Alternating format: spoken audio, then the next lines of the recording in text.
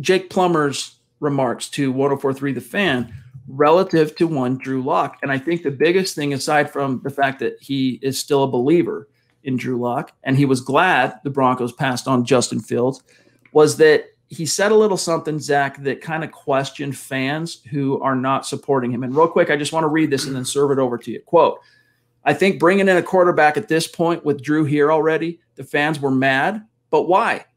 They could be mad again when Justin Fields takes 2 years to be a good quarterback and they get 2 more years of development to try to get to the big game.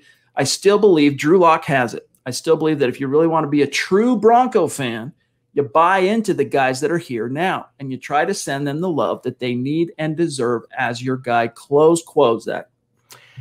You know, surprisingly, I don't have much to add on this topic because this is the one time Jake Plummer and I share something in common, and that's, you know, not really calling out Broncos fans, but kind of sending a rallying cry to Broncos country to support the quarterback that's under center right now. And under center right now, barring any trade for Aaron Rodgers or a surprise Teddy Bridgewater victory, is Drew Lock. I will say one thing I've noticed, though.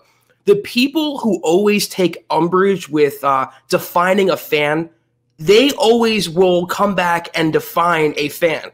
So let's say someone said, oh, Jake Plummer doesn't have a right to say what a true fan is. A true fan is blah, blah, blah. So it's very hypocritical from that side who doesn't want to hear anything supporting Drew Lock. And I happen to agree with what Jake Plummer is saying here. But no one wants to be that blunt with a rabid, emotional fan base. Because what does fan stand for, Chad? It's fanatic. And that's what Broncos country is. It's the best fan base, as far as I'm concerned, on the face of the earth. But when it comes to Lock, there is something wrong. There's a disconnect there. And now even, I wouldn't call them legendary, but very notable Broncos or former Broncos are noticing that, Chad. It's not just me and you. It's not just the somewhat of the media. There's other people out there noticing the derangement.